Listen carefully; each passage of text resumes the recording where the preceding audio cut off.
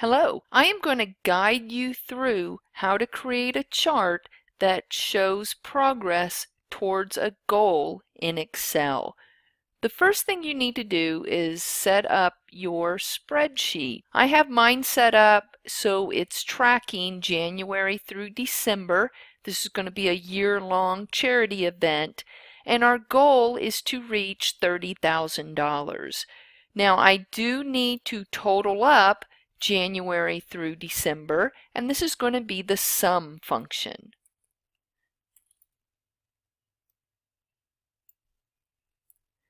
Then I also need to have the percentage, and this is going to be a simple formula. I'm going to divide B17 by B18 to get that percentage. You may need to tweak your number formatting for these entries. Once you have the data in, now we can start creating the chart. So I'm going to select B20. Now just take note that you do need a blank cell just above this entry. You don't want Excel automatically trying to snag this entire range because all we are working with is this one cell. I'm going to go to Insert, Insert Column or Bar Chart, and I'm going to choose the very first one. If you want your chart to have a title, you can rename this,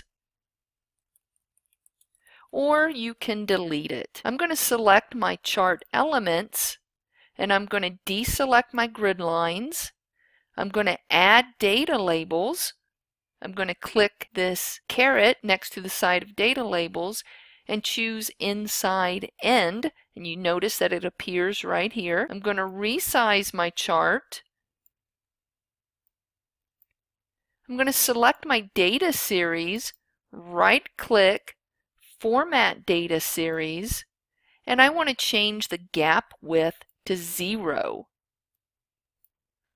You may want to tinker with this a little bit, but notice at 0 there is no space on either side of my series. I can move that, create a little bit more space, depends on how you want that to look. Resize it. I want to eliminate my category axis, so I'm going to select that. Simply hit delete on my keyboard.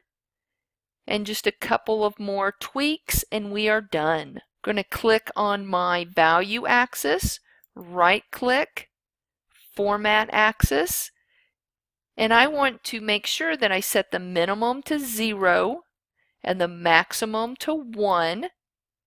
Notice how it changes from 0% to 100%. Now I'm going to select the data label, my home tab. I'm going to change the font color to white. I think I will increase the size of that. I may have to increase the size of my text box also. I'm going to select the chart area and change the fill color. And I'm going to select my series and do the same thing. And I'm going to pick orange. And there we have it. That's a very simple chart to show our progress towards a goal. As I add data to my spreadsheet, as we keep raising money, notice how my chart is automatically changing.